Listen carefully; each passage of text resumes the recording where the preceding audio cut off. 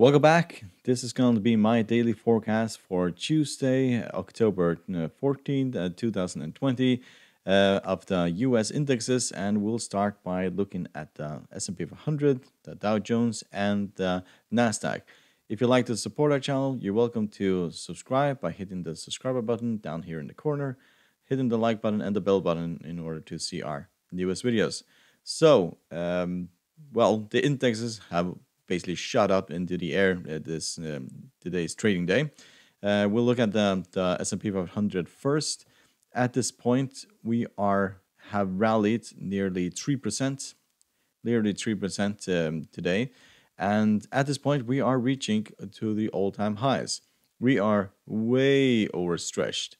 We're not overbought at the moment. We're basically just on the edge. We're at 69, but the RSI is looking exhausted at this point. And so do the other indicators. We'll get to that. What I expect to happen here is that we will run into major resistance at this high. So what we'll most likely see is a double top. So the index will basically hit the high of 3,588.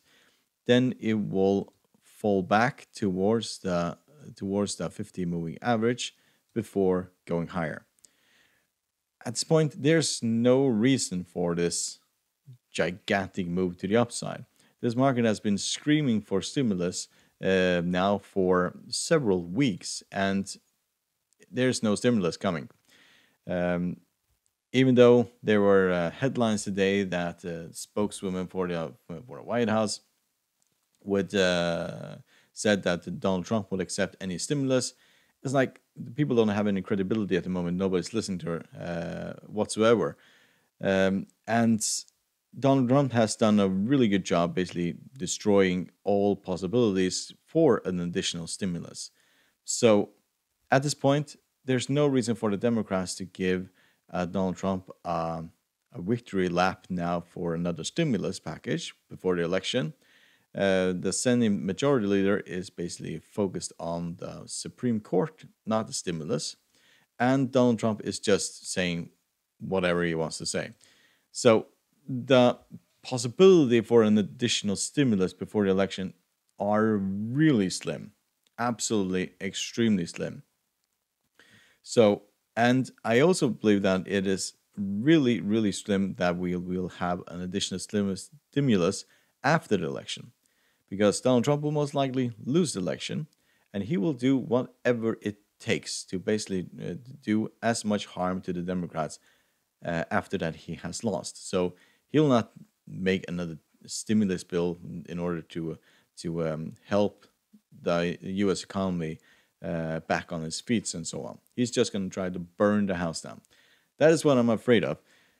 But this is just a absolutely parabolical move that makes no sense at this point. I was hoping for this market to basically just gradually grind to the upside, because this move, the only thing that will happen here is that we'll get a gigantic fall similar to this at some point. Most likely when we hit resistance here, we may break this point, this resistance line, and then we break down. But moves like this almost always end with a major pullback. And a major pullback will most likely be the 50 moving average at this point. So if you look at the technical indicators, the only one that is really positive is the MACD. So bear with me. We crossed the signal line last week. And we have been on a bullish, and the MACD has been really, really bullish since then. However, the RSI is flattening out. So even though the MACD is showing that we are extremely bullish, the RSI is showing exhaustion at this point. And that is not a good sign. So at this point, people are most likely getting stuck. They're buying and buying and buying. And at some point, when we reach this line, I do expect us a major pullback, something similar to this. Maybe not extreme as this, but we will actually have most likely a double top here where we have a major pullback, because there's no reason for this move. If we basically had received the stimulus package today, yes, then it would make sense, but we haven't, and it's most likely not going to come. The stochastic is also about to turn around, also showing similar exhaustion as the RSI and the Bollinger Band. We have done this before, back here. When we break the top of the Bollinger Band, it tends to violently drop to the downside. So at this point, I'm definitely not a buyer.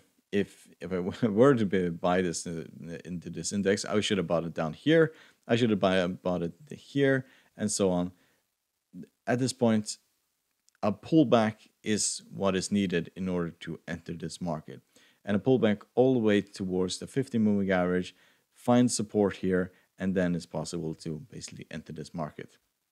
So, yes, we'll go to the Dow Jones.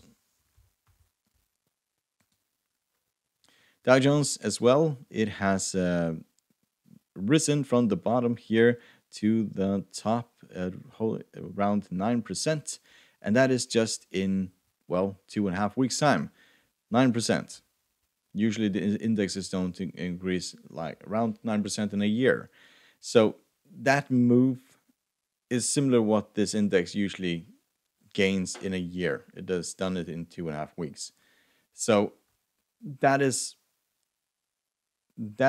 something that has to have a major pullback.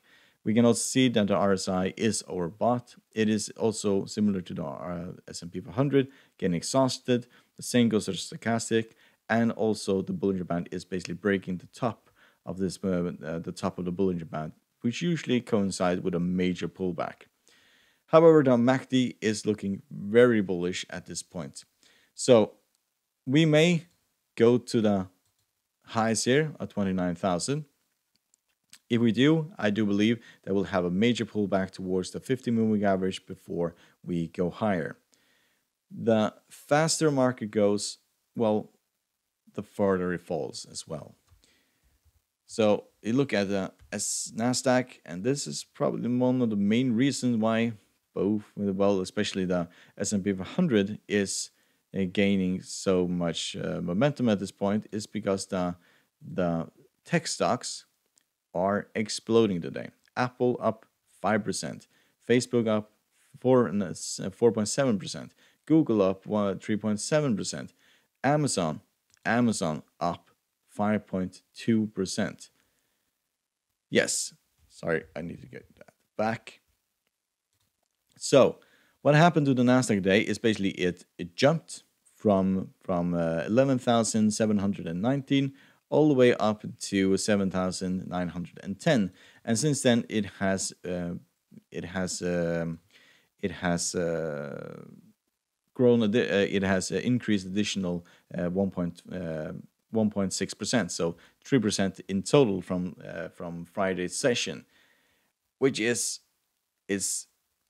fairly ridiculous. We may go to these highs. Yes, that is possible, but I believe that will have a major pullback towards the 50-moving average, similar to the S&P 500, similar to the Dow Jones. The RSI is leveling off, showing sign of exhaustion. Stochastic is still bullish, but the Bollinger Band is way across the top of the Bollinger Band, and usually what happens there is basically that you fall quite hard to the downside. MACD is very bullish, so we may go to the top here, but if we fall back, the 50-moving average is support. We have seen it back here when Donald Trump released his Twitter feed, his tweets about the stimulus, but this move just doesn't make any sense.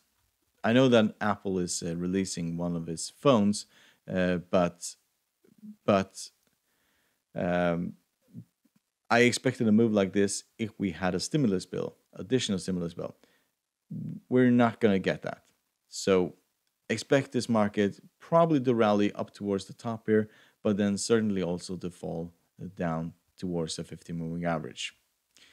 So, I hope you find this video helpful. You're welcome to support our channel by subscribing. Hit the subscribe down in the bottom and hit the bell button and the like button in order to see our newest videos. So, good luck and thank you very much.